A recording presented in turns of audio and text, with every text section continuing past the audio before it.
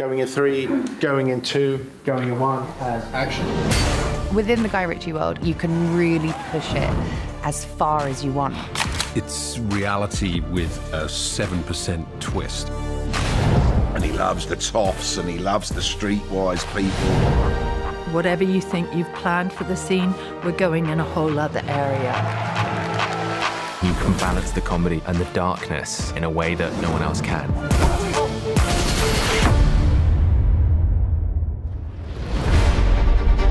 It was a very complicated evolution, British aristocracy. There's been a highly evolved and developed subculture. It's so integrated in us as a society to have this class system. Pleasure.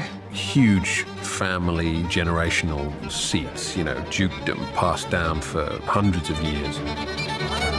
His Grace, the Duke of Halstead. If we're trying to put across this idea of the aristocracy, there are certain things you kind of can't cut corners on. The locations are going to do a huge amount of that work for you. The first job really was to pick the home, Halstead Manor. So we looked at a number of fantastic country houses that would let film crews in, and we chose Badminton House. Her family still lives here, and we're going into their home. Yeah, people still live there. We would still have the Dukes upstairs, and the house staff was telling us that the Duke was about to come through. That was weird. So there are tired bits, and there are cracks, but the paintings and the majesty is still there. We're very privileged to be allowed to film in them. From the top, pal. Dodger, Your Grace. Thank you, Geoffrey. That's very kind. One of the strengths of The Gentleman will be the characters, because they are different. Susie Glass has the best style on the show, as far as I'm concerned. It's the clothes you wear, it's the way you wear them, and it's the absolute arrogance that you bring with that. The brief really was just to give her an absolutely fantastic, powerful wardrobe. She kind of adapts to the different environments that she's in, almost like she plays dress up for whatever the occasion calls for. There are so many different characters. Every fitting is a completely new challenge. Every fitting is a completely new story. I had no initial conversations with Guy about the character. The first time I met him, I was dressed up in a full-length chicken suit and was taken to his trailer. And someone knocked on the door, he opened it. I decided to try and be funny because I was like, Guy Ritchie's kind of a funny guy, so I was like, does anyone order a massive cock? Who's the chicken now? Fuck off! This is Freddie's chicken suit.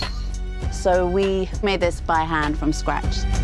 Obviously went for the cockerel rather than a chicken in order to have more colour. The whole movement through the wind, it just looks absolutely beautiful. It added to the drama and ridiculousness of the whole situation. And scenes like that where you're able to push the envelope into a darker space while maintaining comedy is obviously what Guy does really well. Take a breather, son.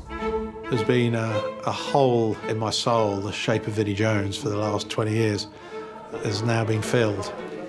We haven't worked together for a long time, and then just got a random text from him saying, got something for you. That was it.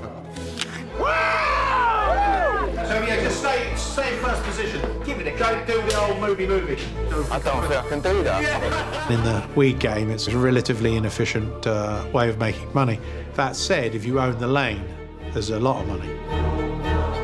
There's a man called the Dope Man, okay? And he's this fantastic fountain of knowledge in terms of the way that dope farms are put together.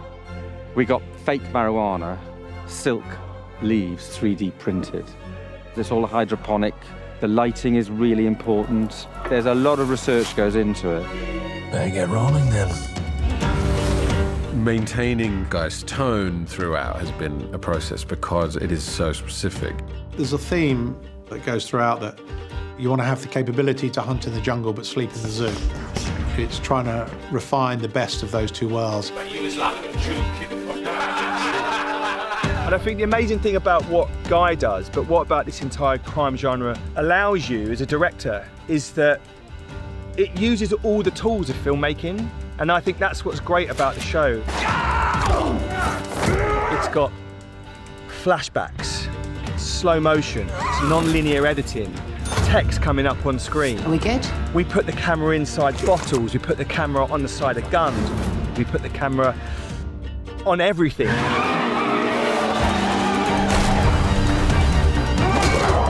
If you've got to try and summarise the ambition of the show, is to galvanise curiosity for the purpose of refining the disparate personalities that reside within all of us.